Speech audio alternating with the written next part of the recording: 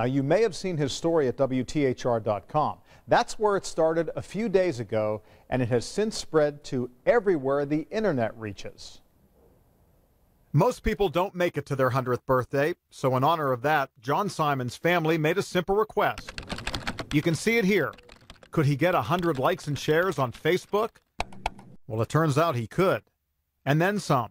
I said, Dad, it's gone viral. And he goes, okay, Cher.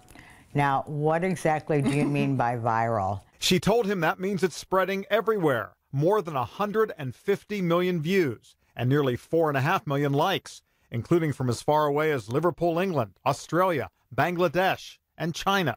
He just can't even believe that it would go this far.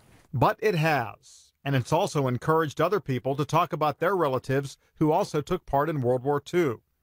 John's life has taken him from Michigan's Upper Peninsula to the Pacific Theater during the war, then back home, where he now has 2 daughters, 2 granddaughters, and 4 great-grandchildren.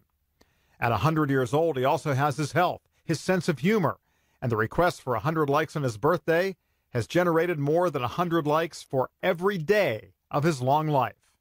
100th birthday is a ginormous milestone that very few people see, and I just thought it would be neat to put them on Facebook and have all my friends like it. They did. And now John Simons has millions of new friends. He's also learning about the reach of modern technology and thinking about where it could go from here.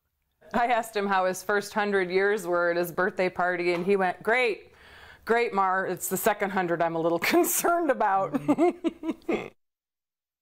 And you want to know how John spent the first day of his second 100 years?